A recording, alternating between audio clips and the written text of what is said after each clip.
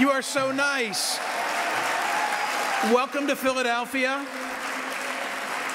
Welcome to the National Constitution Center.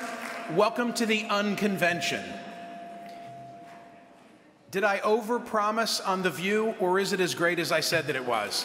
Honestly, where else could you have a gathering such as this? About a year ago, I had an idea.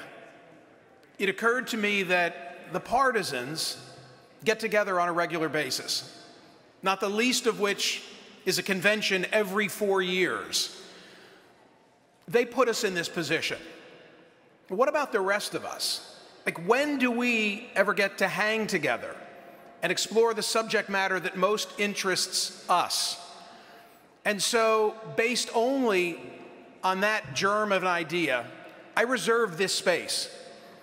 There was no way that I could ever have pulled off what is about to unfold. I needed partners. I needed the Bipartisan Policy Center. I needed Unite America. And in Jason Grumet, the head of BPC, and Nick Troiano from Unite America, they're the ones responsible for the incredible staging, for the lineup, for the credentialed speakers that you're about to hear. I couldn't be more excited about what's about to unfold. And if all goes according to plan, maybe we'll do it again. So thank you so much for being here. I'll be here all day. I'm looking forward to saying hello, shaking hands, taking pictures, whatever you want to do. And I'll play a role later this afternoon in a panel conversation that I'm most eager to lead, focused on the media's role in polarization. And I'll be joined on stage by the former president of CNN Worldwide and the former president of MSNBC, so that ought to be a great conversation. Thank you so much for being here, and I'll see you soon.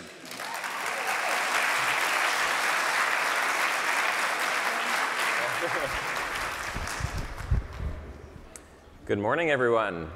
And good morning especially to those who are not from the Eastern time zone. So any hands from people who came from afar? Thank you. Thank you for making the trip to be here. I'm Nick Troiano. I lead an organization called Unite America. You're going to hear a little bit more about that later today. You know, there's a saying that there's nothing in the middle of the road except yellow lines and roadkill. But I think we can add to that list a few hundred unconvention delegates as well, both in person and online. And I think that that matters because oftentimes I feel like the political parties and the media feel like ignore us, like we don't exist. But showing up here today, I think, demonstrates quite the opposite, that the exhausted majority still has some energy to come and demonstrate that there's a group of Americans who may not be all raging centrists, but we're a group of Democrats, Republicans, and independents who have simply had enough. We've had enough of being told that the only way to save America is to bludgeon the other side into submission. You know, this is a group of people who really do believe that you can't love your country if you hate half the people in it. This is a group of people who believe that there's more that brings us together than that divides us, and I think that's the whole spirit of the Unconvention here today. We're going to be talking about real solutions on elections and on media and on culture and on policy.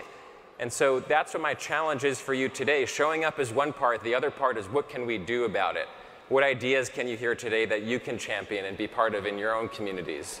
So thank you for taking those first steps with us. I'm excited to see where we can go together. And with that, I'm really pleased to turn it over to my colleague Jason Grumet at the Bipartisan Policy Center. When Michael Smerconish had this idea, it was really Jason and his team, his incredible team, that helped bring it all together. So thank you, Jason, and my pleasure.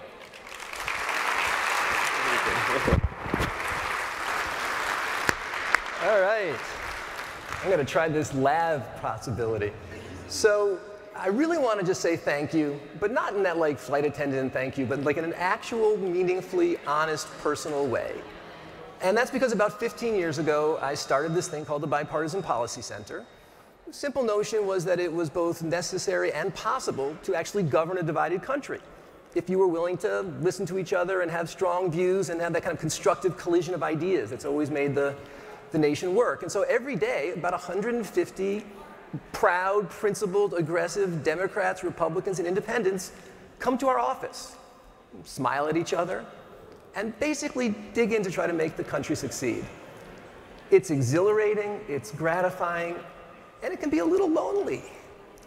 And so we thought, hey, let's see what might happen if we worked with Michael and Nick to create this space for people like us to come have a really good constructive argument. We didn't know if anyone was going to come. In about 15 minutes, about 140 kids, interns from Washington, are going to show up. And we did that for two reasons. We just think this is an awesome opportunity, for young people who are interested in DC to come together and have this kind of experience. We also wanted to make sure there'd be some people here who couldn't leave, right? Because the bus is not going to leave. And so, look, it's just really gratifying to be in a room with people who are committed to our democracy and really understand what it's going to take to make things work. So I thank you. So I have a little treat. At the beginning of a fancy meal, sometimes the chef will provide a little surprise. It's usually a little palate cleanser, a little sorbet. I believe it's the amuse-bouche.